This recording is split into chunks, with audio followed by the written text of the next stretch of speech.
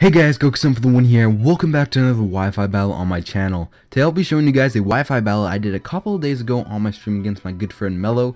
As you could see, he brought a mono dark team, which looks pretty frail, but it was a hard team to deal with, and on my side of the field, I have an OU team. Let's see what happens. Now at the beginning of the battle, I really didn't predict anything to happen. I just went for random Pokemon. I threw out Tornadus and it didn't go in my favor because he did bring out Weavile. I didn't want to deal with the potential 2 ice moves that this Pokemon could run, Ice Shard and Ice Cold Crash, so I switched into my Heatran, predicting one of those ice type moves to come out. He goes for a Fake Out and doesn't do too much damage to Heatran.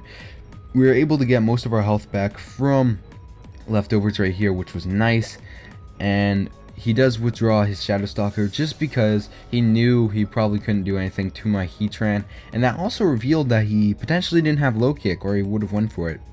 Now I went for Stealth Rocks here, and he's not able to switch out as much as he would like to now, because if he does, he's going to take a lot of damage for it. Now I did switch out right here because Honchkrow does pretty much always run Superpower. I don't really want to deal with that thing.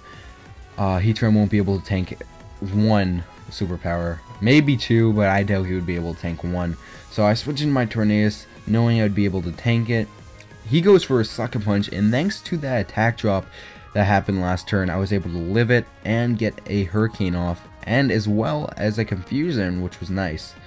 Now, sadly, the Confusion doesn't really work in my favor here. He does hit through it and gets a Sucker Punch off. I shouldn't have really banked my whole turn on that one Confusion just because I was going to lose my Tornadus if he hit through it, which I did. And he was also going to get a Moxie boost, which brought his attack back to neutral, which was not good for me. He is still confused though on the other hand, and he does get hit this time, which is nice. Swag Daddy does take a lot of damage back down to red health, or down to red health. He was never at red health from the beginning.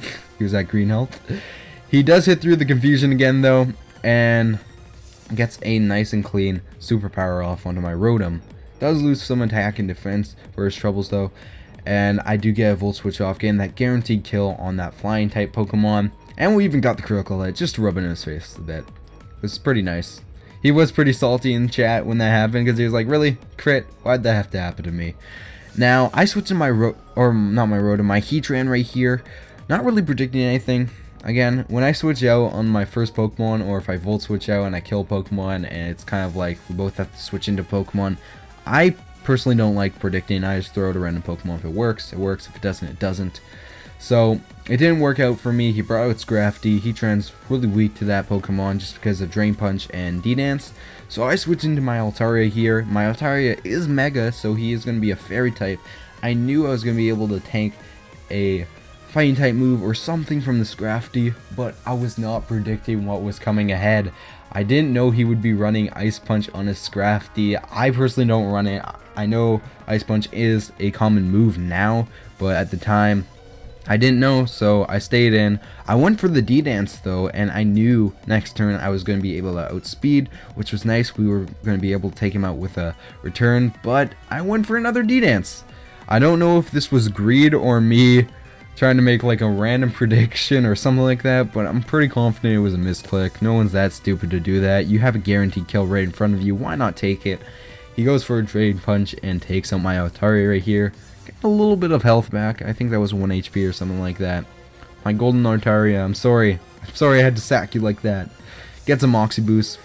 Also, at this point, he's probably I think he's times 2 attack and also times 1 speed, which is super scary. You don't want to deal with something like that, mostly when it's a Scrafty.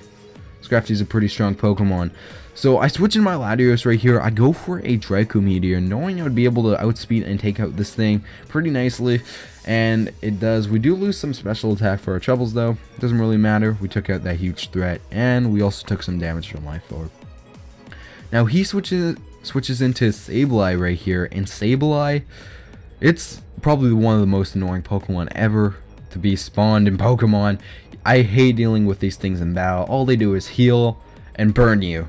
That's all they don't heal you, they heal themselves and then they burn you, which is super annoying for physical mons. But right here, I just kept going for Draco Meteors. I needed to get a critical hit on this thing. I didn't want to switch out just because I didn't really have any other Pokemon that would have been able to dealt with it. most of my Pokemon were physical that were left, and they wouldn't be able to do anything to him because he was going to burn them. And Sableye, once he burns a Pokemon, he is pretty bulky. He's not the bulkiest Pokemon in the world, but thanks to his Recover, it makes him bulky, and it was just going to be a pain to do, so I just kept going for these Draco Meteors, hoping it would take him out. Hopefully we would get a crit sooner or later, because we do not like doing this. No one likes doing this. No one likes the leftovers Recover Sableye. He goes for another Recover, of course. He is Prankster, making it probably more annoying because he does get his first attack off. Not attack, his first move off, if it's not an attacking move. I do go for another Draco Meteor here. If I'm not mistaken, this turn we did get a critical hit, which we do, taking out that Gems, which was nice. We don't have to deal with that annoying Pokemon anymore. We do take some damage from Life Orb right here, and get some damage taken off of us from the burn as well. And he brings back out Shadow Stalker, Weavile. Now right here I was like, okay, he's just going to go for a Fake Out. Honestly, I don't really need Latios anymore, so we're just going to sack him.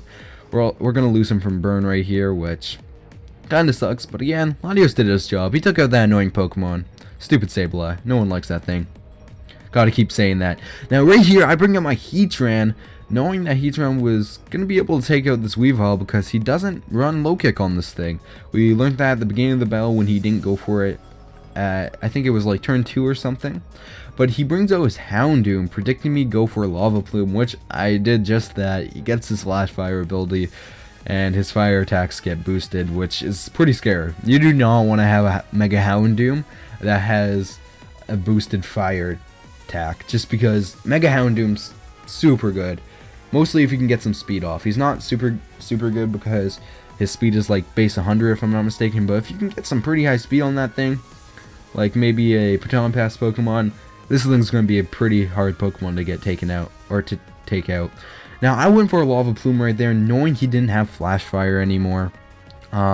He went for a Dark Pulse, and I went for a Toxic. Toxic was honestly the only thing I could have went for, just because if I didn't go for it and went for the Lava Plume, yes, it was going to take a pretty decent chunk out of him, but it wasn't going to die, and he was going to be able to sweep the rest of my team. But if I did have this Poison, which I do on him, we're going to be able to stall him out, which is our best bet at this point.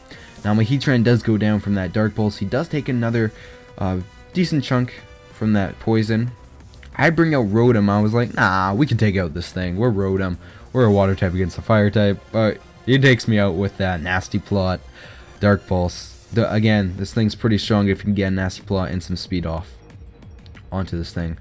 He does take some more damage off poison from that Poison though. I bring out Bisharp right here, and he was kind of scared of this thing. I was surprised. Maybe he only had a, oh no, he had Nasty Plot, so I don't know why he just wouldn't have kept going for that. Probably didn't want to take the risk of me going for an Iron Head, predicting for him to do that. But he does switch into Bisharp right here, and I went for the knockoff, taking out his Black Glasses. Now, I don't know what Black Glasses do, and I didn't in the battle, and I still don't now. I'm pretty sure it does something to boost Dark-type moves. I don't know why he would have ran that on his Bisharp. I personally love running Life Orb, probably the best item to run on Bisharp, other than Focus Sash, but yeah. So he went for an Iron Head, I went for an Iron Head myself, and we took out his Blue Ranger right here. Now, he should have just went for the super amazing prediction when he had his Houndoom out, but now he lost his Houndoom. He even lost his Bisharp, his full health Bisharp, that he could have saved if he went for that really good prediction. I don't know why he didn't go for it. Now, he brings out Stalker right here, and at this point, it's one-on-one. Stalker versus my Bisharp, and I'm scared because he has more health than me. I know that this thing, his Weavile, is stronger than my Bisharp just because he's faster. That's the only thing that makes him stronger. But he went for the Ice Punch. I was like, at this point, GG, but I live with 1 HP, and we take him out with this Iron Head. This was my last Pokemon. I live with 1 HP. Such a good battle. GG's to my friend Melo. I had so much fun, man. I was so surprised I won this. Like, that was just, I personally think that was hacks. I think he got a low roll on his attack, but I have no idea. Anyways, I hope you guys enjoyed this Wi-Fi battle. If you guys want me to do more on my channel, go ahead and tell me in the description below to do more. If you want to battle me, go ahead and leave your FC. I'll definitely contact you and we can get a Wi-Fi battle. Maybe it'll end up on my channel. Also, give me some criticism. I want to know if my commentary throughout these battles are nice or I need some little tweaking here and there. Anyways, if you guys like this video, shoot that like button with Kamehameha.